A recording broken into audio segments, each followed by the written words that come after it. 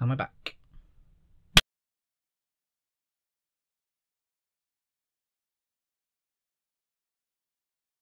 Hello everyone and welcome back to Day of the Day with me, Phil Mann, in which I explain what the day of the day is today. Happy National Popcorn Day, everyone. Can you believe that National Popcorn Day has rolled around again? Whether you're preparing popcorn before you're horribly murdered by a man in a terrifying mask with a big knife, or if you're just eating popcorn, popcorn is great for being disappointed. Like most sperm, the endosperm that makes up popcorn are found in cinemas across the country. The endosperm heats up inside the shell, creates steam, and then explodes inside the shell, like a turtle having a wet dream. They never cover that in Teenage Mutant Ninja Turtles, do they? Or the fact that teenagers are really annoying. If you watch Teenage Mutant Ninja Turtles now, they're really annoying. No, you can't just eat pizza all the time. What is wrong with you? Popcorn started in Mexico about 9,000 years ago, and some people say that the popcorn that's in your local cinema is about that old. Just jumbling around waiting for some idiot who can't buy snacks before he turns up at a place to turn up and buy it. And that idiot is you! You know you're going to the cinema tonight.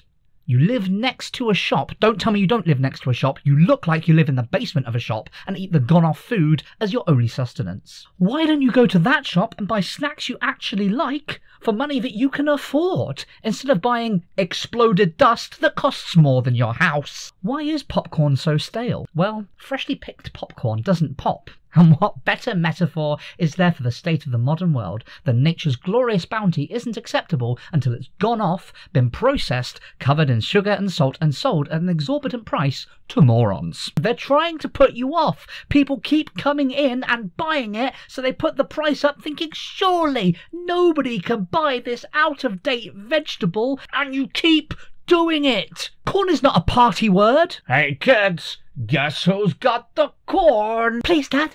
Please, can we have some corn? Please, can we? Are you sure you don't want a PlayStation? No, Dad, please, give us the corn.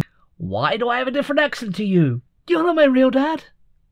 It's served in cinemas, where it's served either salty or sweet, which is the only two emotions that I have. I would say you eat the popcorn while you're watching a movie, but we all know there's no popcorn left by the time the movie starts. Why? Because you ate it during the trailers. Why? Because you're greedy. Why? Because humans are part horse. Why do you do that, you idiot horse? Now you got nothing to eat during the movie because you ate it all in the trailers. Why? Because if you place a feed bag on a horse's nose, it'll eat it, and humans are exactly the same. I mean, have you ever seen a horse? It's basically a long human with a baguette for a head and hammers instead of hands and feet.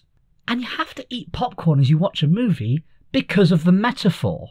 And what better thing to do during the world's longest advertisement for merchandising made by one of the biggest tax scams there is than to constantly consume empty calories cheaply made. After all, you drink alcohol during the wake of a funeral because consuming killing fluid at a death party is an unavoidable metaphor. You drink coffee at work because drinking paying attention fluid during the only time that you receive pecuniary emoluments for paying attention to something that you don't want to receive is an unavoidable metaphor. And so you pay half a day's pay to eat consumer puffs during the 90-minute brand presentation VT that is a movie. You're probably eating popcorn right now, aren't you? Disgusting. Happy National Popcorn Day, you idiot.